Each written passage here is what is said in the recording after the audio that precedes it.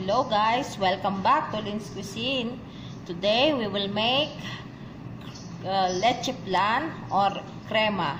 We call it here crema.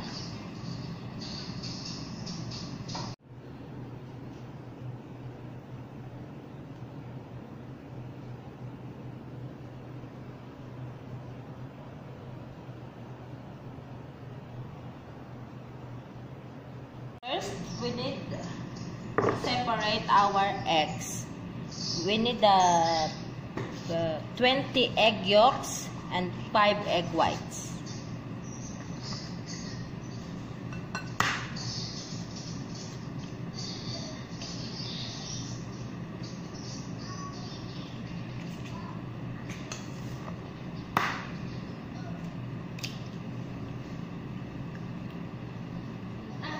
Beautiful.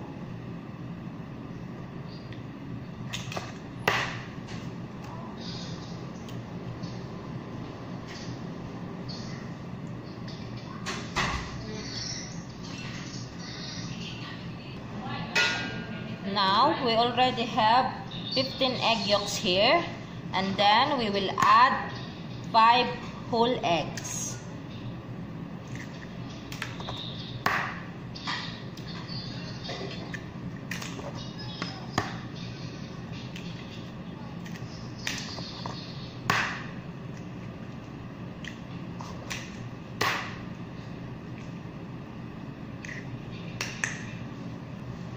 After we put the 5 whole eggs with the 15 egg yolks, we will add a juice of 1 lemon and mix it gently.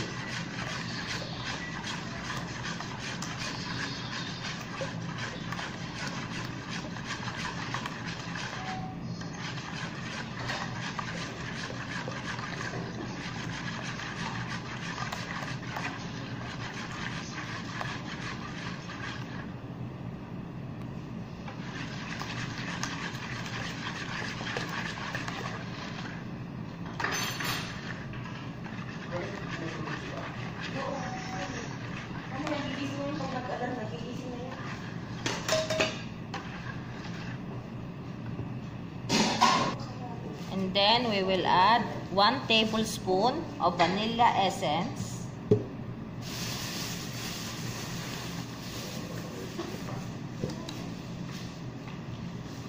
and 2 cans of condensed milk. It's 397 grams, 1 can.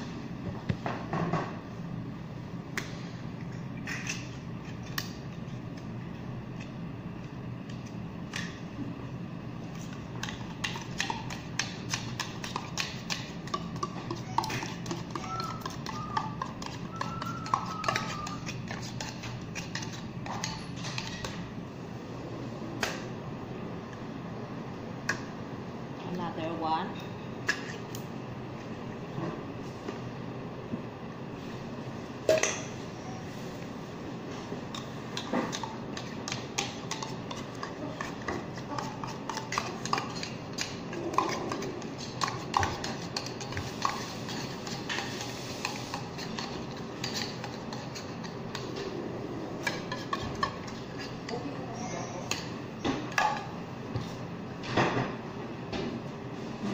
And then we need to add liquid milk. We need to add 3 cups of liquid milk.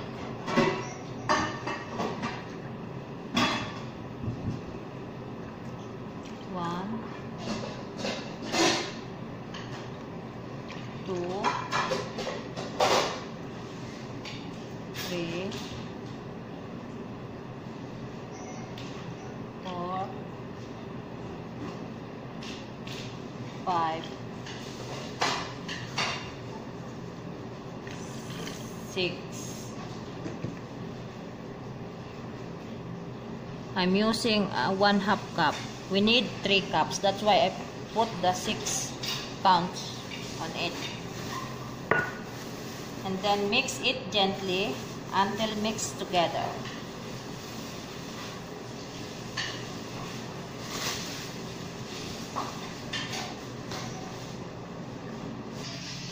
When you are mixing the mixture, you need to avoid for the bubbles to come.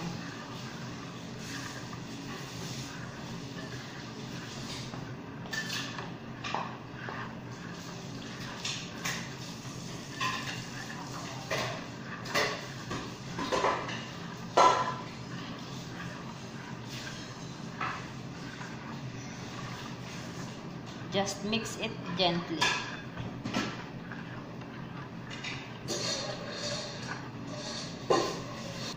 Set it aside, and we will proceed for making the caramel. On a low heat, put the pan you will use to mold your caramel, your leche flan, and then put 1 cup of sugar.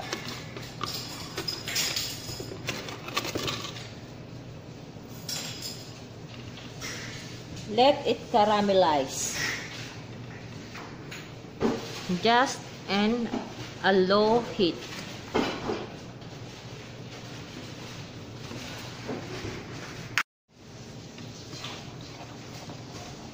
You need to caramelize the sugar on a golden color. Not overcook. Do not burn the sugar. You need to maintain your low heat until it's completely caramelized.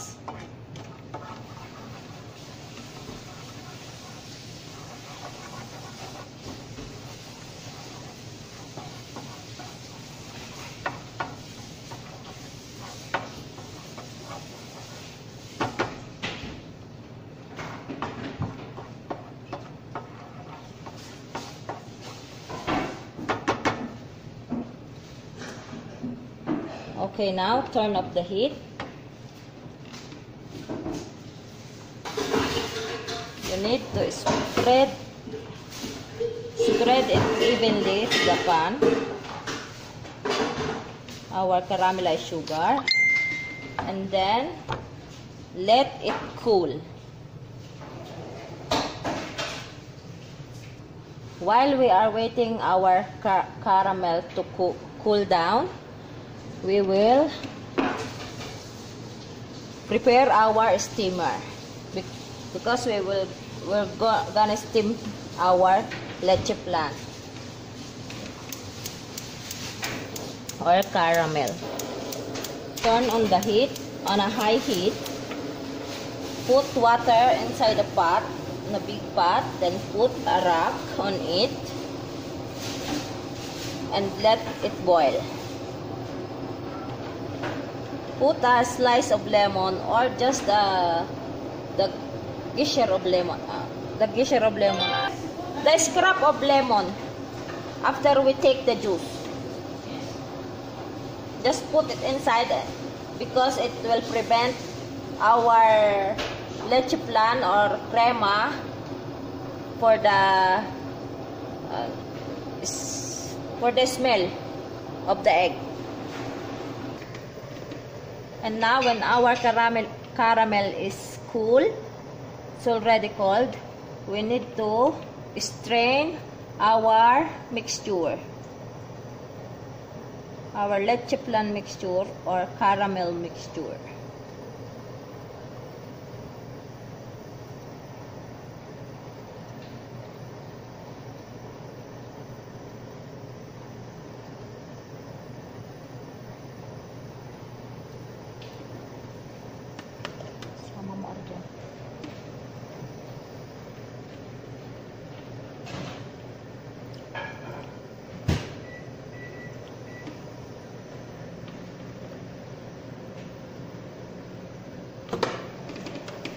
Okay, and then we're gonna cover this with the aluminum foil before steaming. You need to close it well before putting it to the steamer. Okay, when the water on the pot start to boil, put our crema or leche flan inside, then cover it. and cook it on a medium heat for 1 hour. After 1 hour of boiling, turn off the heat and then take out from the pot. And this is our crema or leche flan. After we take out, we will put on the fridge for 1 hour and then it's ready to serve. Thank you guys. Thank you for watching. See you for the next video.